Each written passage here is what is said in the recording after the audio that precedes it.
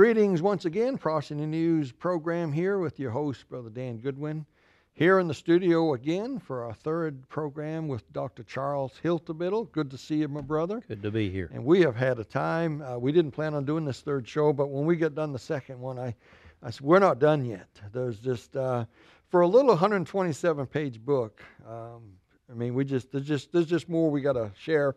I thought I'd start the program today with a Rapture verse for us today, because since we're talking about a book called The 7 Reasons for the Rapture, let's read a verse here in 1 Thessalonians chapter 4. Paul says in verse 13, I would not have you to be ignorant, brethren, concerning them which are asleep or dead, but that ye sorrow not, even as others which have no hope. We have hope because we have a place that we're going one day. And death is sorrowful, but in a different way for the Christian. When we lose a loved one that's saved, we know that we'll see them again.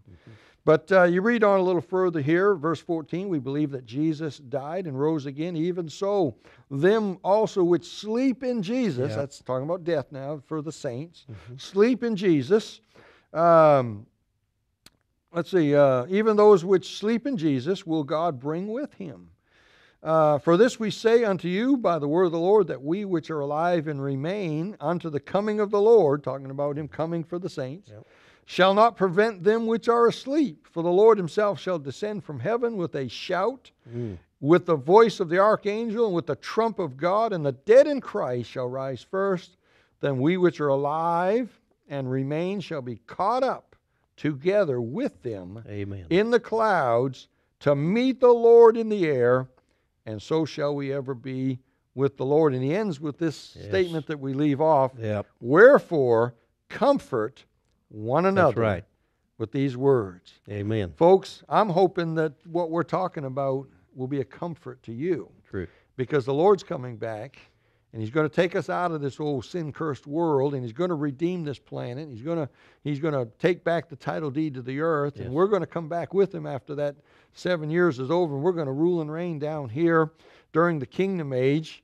And so we brought Dr. Hiltebittle back with us for a third time to bring comfort, because we're talking about the rapture.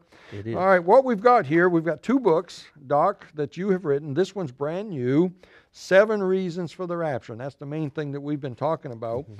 But you've also got a book called Jerusalem, A Cup of Trembling.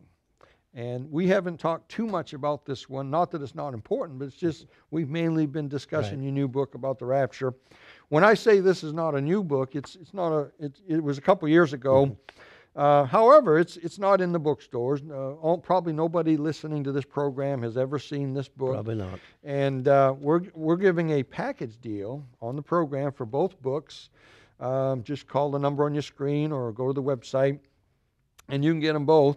I think we will talk a little bit about this one today in the program because I think there's some interesting stuff in here. You know, Jerusalem ought to be interesting to us. Amen. I was there in 2017, my wife and I. It does something to you. There's something about that place. It does. The nation of Israel. And it's called a cup of trembling. That's right out of the Word of God. Yes. A cup of trembling. And everybody wants that city. Everybody wants that place. And there's been wars there for hundreds of years. Yes. And Israel's been in and out of their land, and they're back. And you deal with all that in this little book. You've got on the back of the book here, you've got some little quotes that are in the book. I'll just read some of it. Jerusalem has been destroyed twice, besieged 23 times, attacked 52 times, captured and recaptured 44 times throughout history. Today, it is once again the focal point of the turmoil in the Middle East. Terms being used by politicians and the media forming false ideas of Israel and Jerusalem are an everyday occurrence, such as the words Jewish settlers or settlements, East Jerusalem, West Bank, occupied territories. We hear this every day on the news. And other misguided terms that give a false impression to the unsuspecting masses of the world, many of them right here in America, unsuspecting masses. All this to make Israel look bad in the eyes of the world when they all are untruths used to stir up more anti-Semitism. That's it. Share some of that with us. Well, terms, West Bank, and all of that, showing to hey, all of that land was given to Abraham, and the Bible says to his seed forever. And last week we talked about God promises things; He can't change His mind, right? He keeps His promise, and so the idea of all of that, and the idea that there's such a entity as Palestinians, which is nothing but a movement to try to reclaim the property for Esau. That's called the Edenic, Esau, his followers. Anyway, it's all terms used to cause people to think that Israel is a occupier of somebody else's property. No, it's other people settling where God's given it to Israel.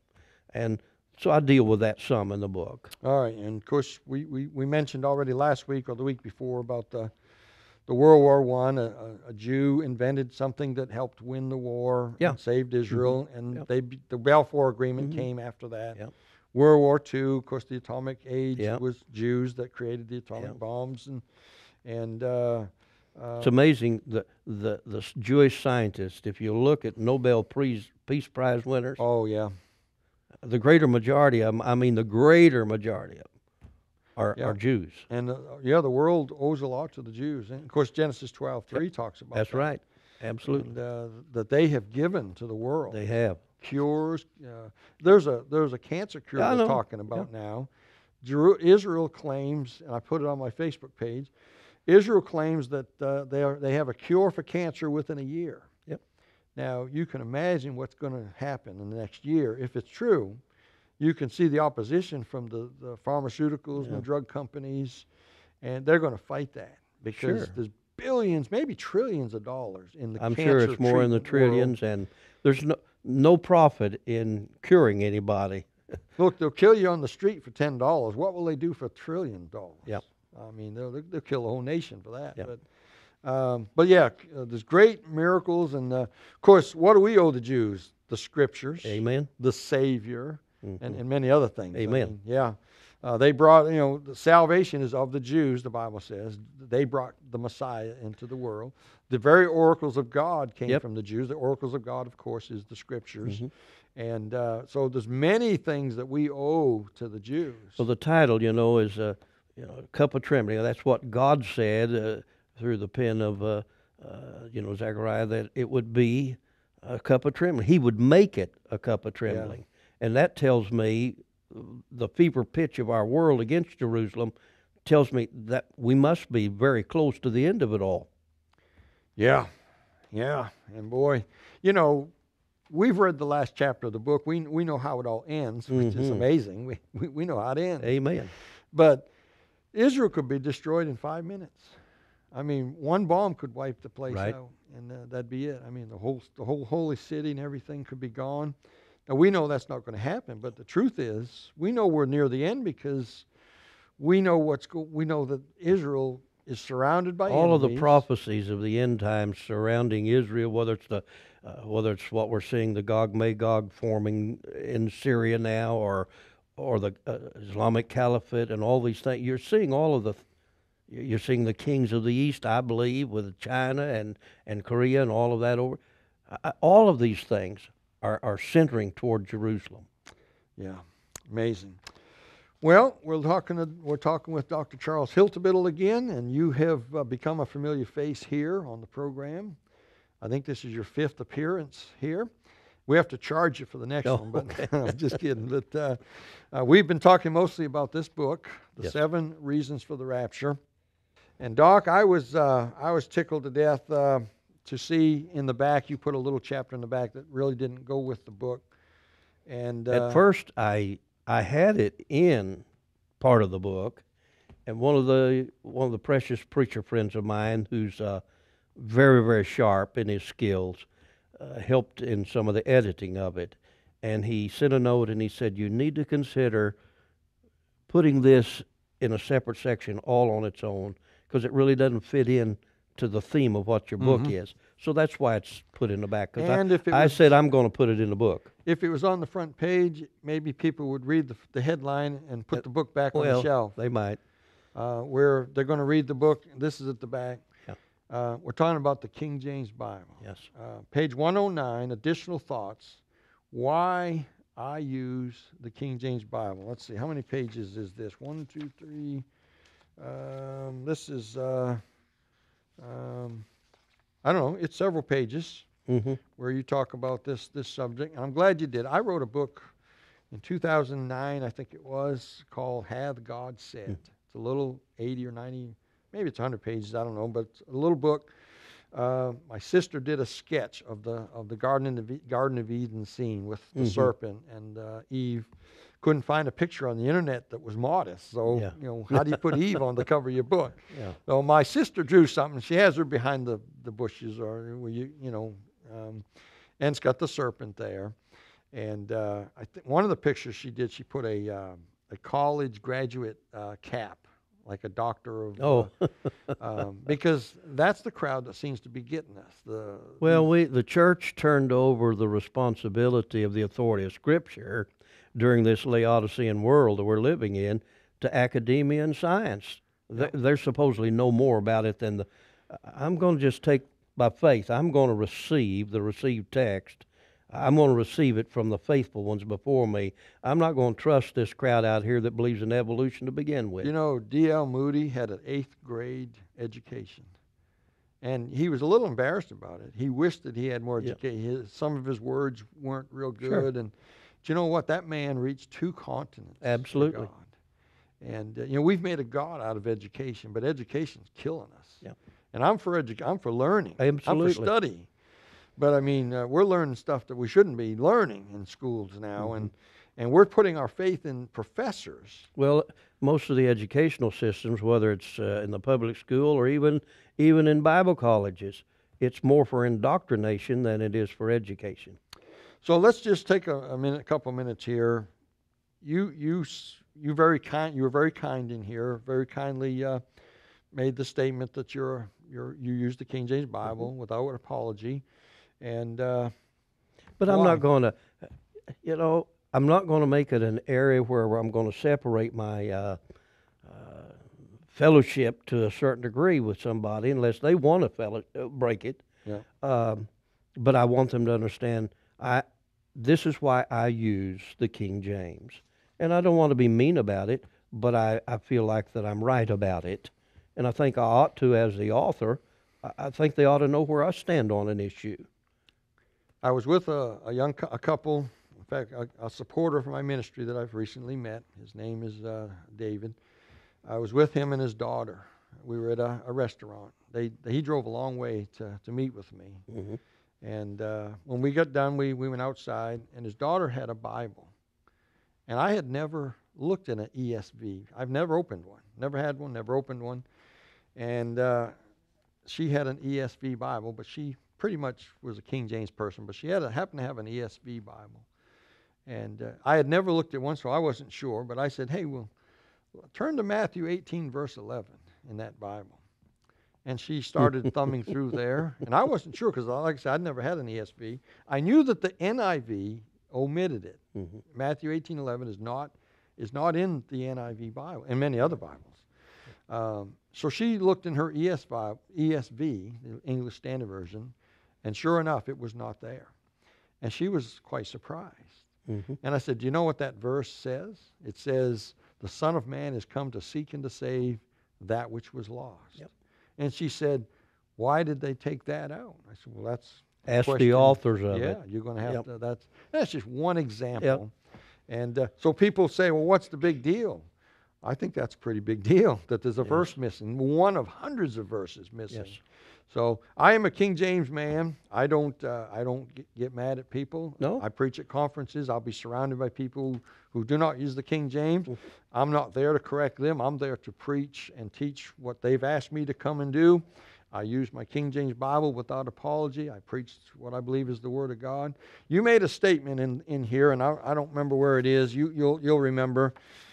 You said something about to do with two guys studying out of two different Bibles. You remember what I'm talking about, and Yeah. how can you do that? And Yeah, because, well, the bottom line is the King James Bible comes from a different text and a different body of materials.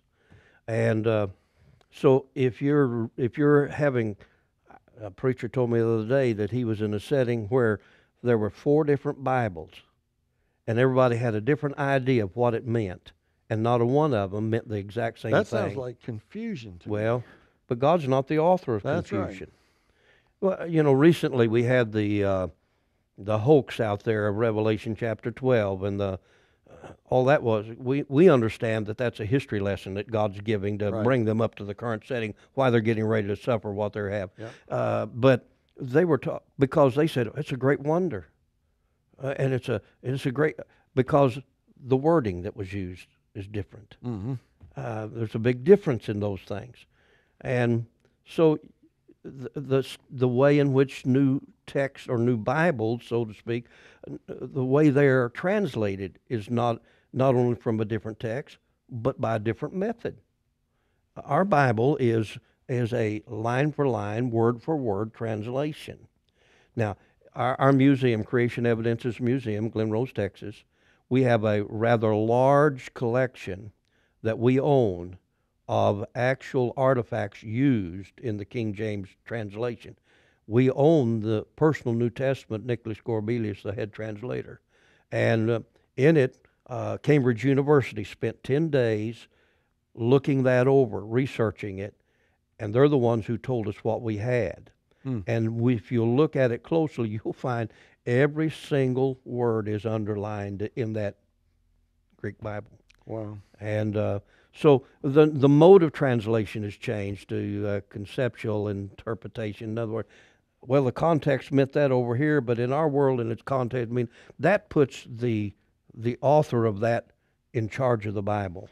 We need to let this be the charge of the our lives. biggest scam portrayed upon the Christianity today, and I say this in my new book, The Seven Clocks.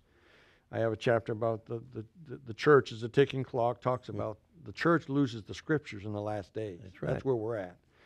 The biggest scam played on Christianity today is the statement, in the originals it says, or this should say this, because in the originals there are no, and I was happy to see that you said the same thing. There are no originals anywhere on planet Earth. I have a double dog dare you in my new book. People laugh about it. I said I double dog dare I'll double dog anybody watching this program today. I'll triple dog dare you to prove me wrong about that.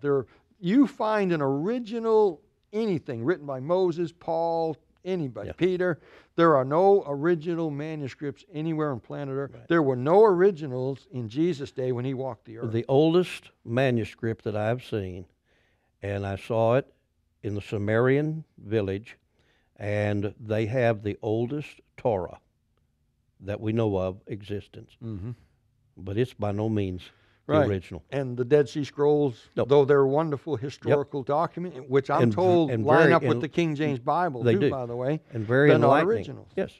So listen, you either by faith going to believe you got the Word of God. Well, look, if God could place an eternal soul in Adam and pass eternal life onto a soul in every conception following it, why can't God preserve his book and it just as real today as it was the day he gave it? And great. Folks, if you're interested in that subject of the Word of God, there's some in his book. I think it's important. So I think it's the number one topic of importance in the world, the Word of God.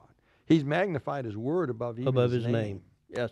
So, but you said something a moment ago about God preserving a soul that leads us to our next question. Yes. On another subject here. But first, let me tell the folks how you can get the information here. Dr. Hilterbittle's books are on the website, prophecynews.com. You can get them there. They've got a package deal there for you.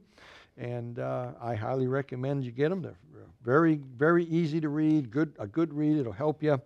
Or you can call the 800 number on your screen during business hours, and they'll take your order over the phone. So, all right, we got about 7 or 8 minutes left, Doc. You mentioned a minute ago about Adam and God preserving his soul, Yeah. and the fact that God can preserve his word, which he has, and I haven't. But you say in the book here, you say that the soul of every human being that has ever lived is still alive today, is forever alive. Forever alive. Explain that. Well, we are an eternal soul. We see the tabernacle that we're housed in, Mm-hmm. and thankfully we have variations in all of that. But our soul and our spirit, we are eternal. So when God breathed into the nostrils of Adam and Adam became a living soul, in some way God reaches into eternity and places an everlasting, forever alive soul in Adam. And our souls is forever alive, but we are in the bounds of creation. And creation is held in the parameters of time. Everything that we know is in the realm of time. Mm-hmm. Because in the beginning, it's the first three words of the Bible. And so time comes before space and matter. So everything in the bounds of time is all that we know. But we are an eternal soul, Mm-hmm. and we're going to live forever. We cannot live forever in this body. That's right. Now, the first body was designed evidently because even after sin, in the pre-flood world, they lived to be nearly 1,000 years after Mm-hmm. sin. And it is obvious the world in its original creation was designed similar to an atomic power plant and even had the tree of life in the garden. God had it designed so that it was a perpetual foreverness because that's our souls. But now that we're in a sin-cursed world that's destined to a destruction and a replacement, we have to have a replacement. That's why Paul talks about the change that we have. This mortal must put on immortality. And so our eternal souls, in order to experience eternity, we have to have a body that's designed that's not in the constricts Right. of time. Now, on that same line or similar, on page 97, you got a little statement here, one of them little headlines. Will we know each other in heaven? That's probably the second most asked question I get. Brother Goodman, will we know each other? Will I know my daughter? Will I know my mother?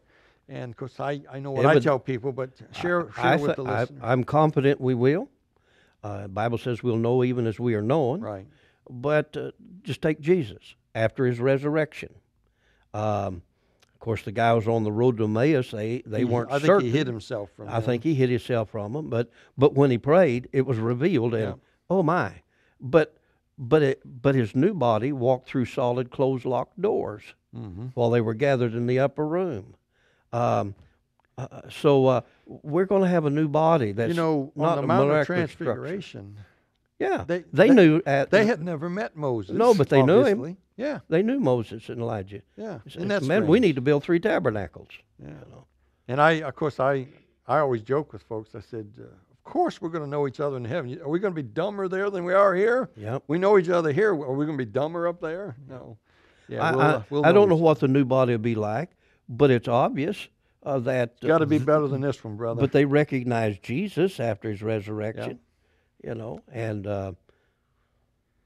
all right. yes. Let's go to some of the reasons in the time we have. Reason number 4, I wrote down here, it is determined. Reasons for the rapture, it is determined. Yeah. Well, number 1, the final years of prophecy are determined because Daniel's prophecy began in Daniel chapter 9, verse 24. This is determined upon thy people and thy holy city. So the tribulation is determined. And I'm confident that the tribulation cannot begin until the rapture takes place. So it's a determined fact. We're going to be out of here so final years of prophecy can be fulfilled.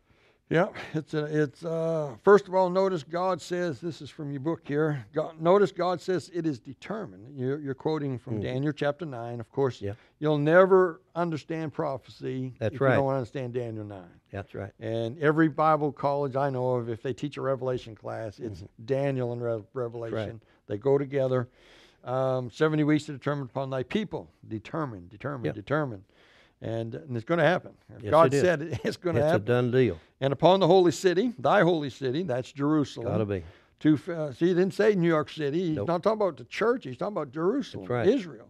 To finish, and he gives a whole list of the reasons for the tribulation.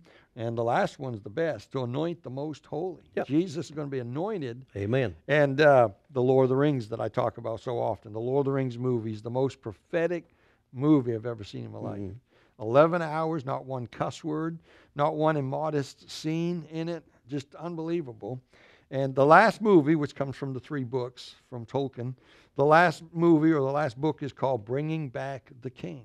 And at the end of the movie, they're up on that big thing, or whatever you call it, and they're anointing him as the king. It's a picture of Christ coming back, taking back the kingdom, and being anointed King of Kings and Lord of Lords. That's Daniel 9 right here. Yep. That's the end of the tribulation when he comes back on the white horse. And then you say, first of all, notice God says it's determined. I take it that if God has determined, then it's a done deal. With no ifs or questions about it. I mean, I like that. I mean, that's cut and dry. So, Well, I'm just a country boy, and I just want it simple and understandable. well, the audience likes this country boy here. They, the folks have enjoyed your being on the program here, and we're just about out of time. But speaking of time, you had something to say about eternity and the fact of you got to get saved here, or you can't get saved. We got about a minute and a half. Time, well, the Bible says, even in Galatians chapter 4, in the fullness of time, God sent forth his Son, made of a woman. And so God came into time and took upon himself the form of man, not the nature of man, because man's nature is lost. Right. Took upon himself the form of man as a servant and willfully went to Calvary's cross in time. So on Calvary's cross, he shed his innocent blood so that he could then, as the high priest, apply it in heaven on the judgment seat. And once the blood is applied to the judgment seat, it becomes the mercy seat. Thank God for the mercy. Amen. And you have to get saved this side Yes. of heaven because so he came into time Right. and provided redemption. There's no salvation or redemption for a fallen angel because there's no way of death in eternity. So God came into time, died on the cross, shed his blood in time. And it's only while you, as an eternal soul, living in a temporary body in time, can access redemption. Folks, you heard it. If you're going to get saved, you got to get saved this side of time. You got to get saved here inside of time. If you die and you leave this planet, you leave this universe in death, it's too late, my friend. That's right. You got to get saved. If you need some help with that, call the number on your screen. Somebody would love to share with you the way to get saved here in our dispensation or the dimension of time, this universe. So it's been great having you, Doc. Thanks for coming again and doing another show. And you out there, God bless you and keep looking up.